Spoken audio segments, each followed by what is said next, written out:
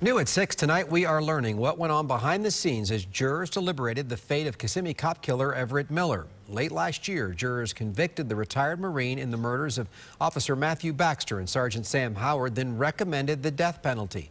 Channel 9's Jeff Deal spoke with one of the jurors about that decision today. Well, the jurors said from the evidence it was clear Everett Miller was guilty of murdering these two police officers. There was very little debate about that. And she said only one juror expressed any hesitation about voting for the death penalty.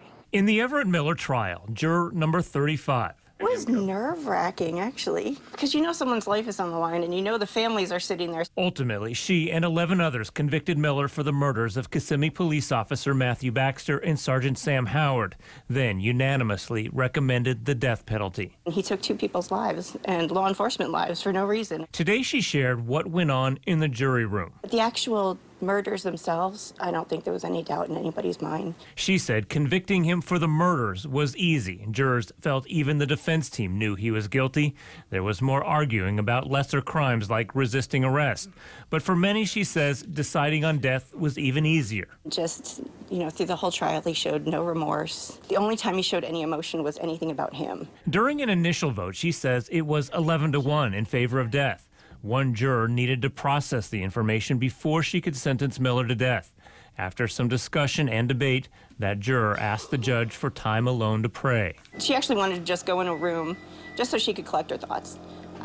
She wasn't against the death penalty. In the end, juror number 35 told me they believe the retired Marine thrived in a structured environment and would thrive in prison. They felt he deserved to suffer, and the death penalty was most appropriate for what he did. He put himself there, ultimately, but we all decided as a group that it was the best punishment. Yeah, it's hard. I cried. Everyone... tears are flowing. After the death penalty recommendation was made here at the courthouse, Miller's defense wanted to question all of the jurors because they felt that a juror could have been bullied during deliberations. Juror number 35 said there was no bullying. In fact, she felt insulted when she heard this issue was raised. Reporting at the Osceola County Courthouse, Jeff Deal, Channel 9 Eyewitness News.